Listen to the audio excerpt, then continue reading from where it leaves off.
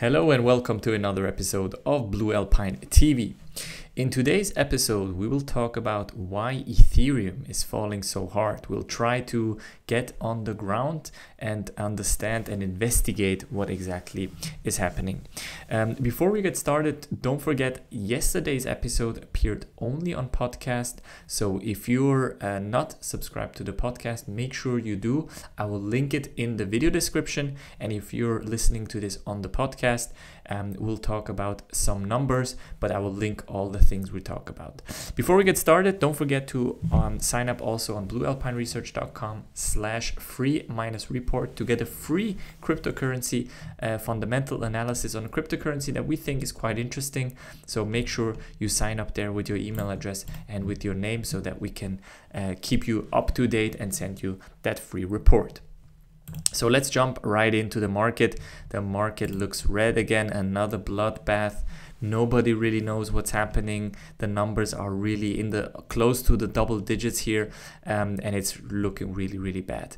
Nonetheless, what fell into my eye today was that Ethereum dropped quite significantly from around 600-700 from the last few days. It dropped to below $500 right now.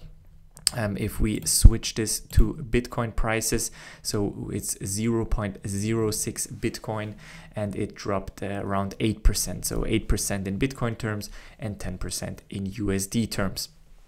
Now, obviously, the main question is, why exactly is this happening? As always with these kinds of things and stories, it could be multiple things. One of the, I want to say, main topics is basically this. A couple of days ago, it came out that the SEC official says dozens of crypto investigations are on the way. The SEC now has the time to really look into ICOs and what exactly happened with ICOs in the last couple of days, years, and months. So it's very possible that the SEC will send out subpoenas, will send out certain things, legal issues to the companies and organizations who have created ICOs in the last couple of months and years. And if you think about it, technically Ethereum is considered an ICO as well. So it was kind of started in an ICO type of way. So a lot of people are kind of scared that the SEC might also go after Ethereum as well and may crack down on how ICOs are being done worldwide and the US. Now, I'm not entirely sure whether this would apply to Ethereum, because Ethereum is technically the Ethereum Foundation, at least, is technically founded in Zug in Switzerland. So I'm not sure whether the SEC's laws do apply to Ethereum in this case. Nonetheless, the news obviously put some panic into people's minds.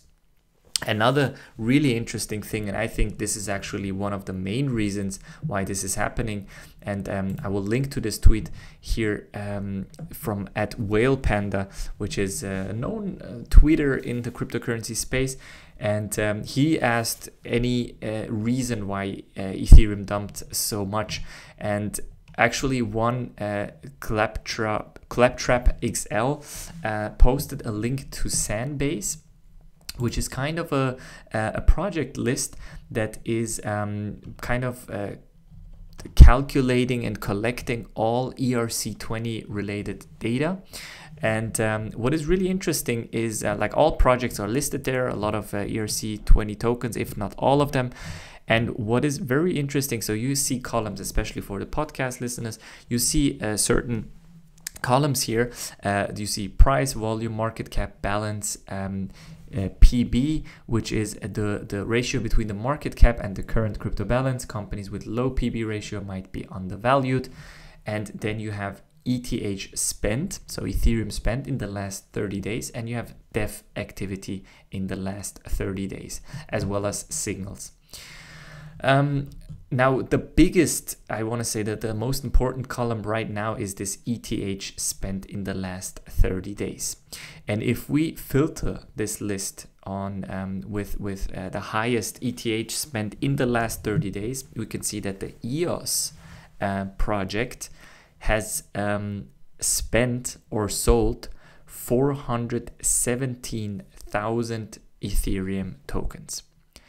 And this is, of course, a huge amount. So these are, if you follow this tweet a bit along, this is a lot.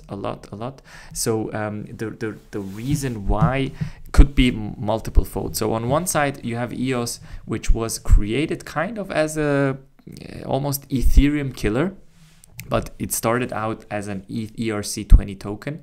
But now you see those numbers and you see that EOS is selling a lot of Ethereum from their crowd sale, and they are sending it technically to Bitfinex wallet. So it has been sold on Bitfinex.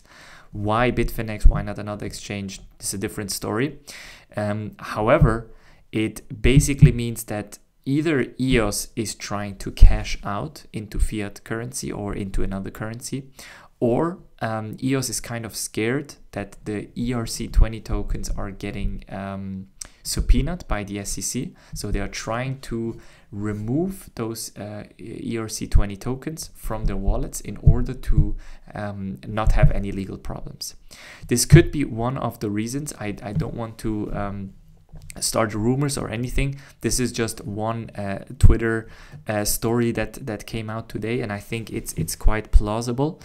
It says here also that 417,000 Ether to one address, chunks up to 50k Ether go to Bitfinex wallet, 163,000 ETH in total since 470k has been withdrawn.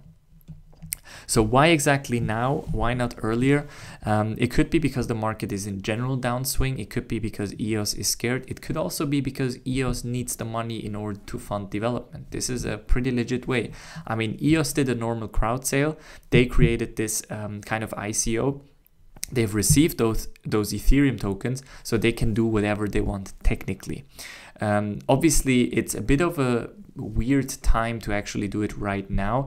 It kind of reminds us of this Bitcoin dump that happened a couple of days and weeks ago, which was like the main cause, and where the people, or actually the person who was in charge for the liabilities of the people that were affected by the Mt. Gox hack a couple of years ago, he started selling off Bitcoin currency, and that actually caused a lot of the downswings in the last couple of days.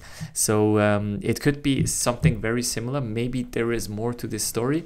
We will keep you posted for sure, but for now, like we always say, don't invest into the price action. This is kind of a difficult time to really properly invest anyway. So make sure to invest into the fundamentals, make sure to understand the projects, make sure that you're investing into currencies that are perfectly legal in your country, and make sure to tax them properly as well. And then you shouldn't be scared of any legal consequences happening. So that being said, keep this in mind. There is always news to why the numbers are dropping so low. Obviously, there's a lot of emotion right now as well. So as always, we always say long-term horizon, diversified portfolio, and then you don't have to worry about anything. Nonetheless, obviously, this is not financial advice. You have to do your own research and talk to a financial advisor. But yeah, this is a very interesting story. We'll keep you posted. Maybe in the next couple of days, we'll hear more about this. But for now, this is probably the main reason why Ethereum is dropping so low. And with that, guys, we're already at the end of today's episode. Make sure to like this video, subscribe to the channel, subscribe to the podcast, leave a review, leave a comment, and I will see you on the next one.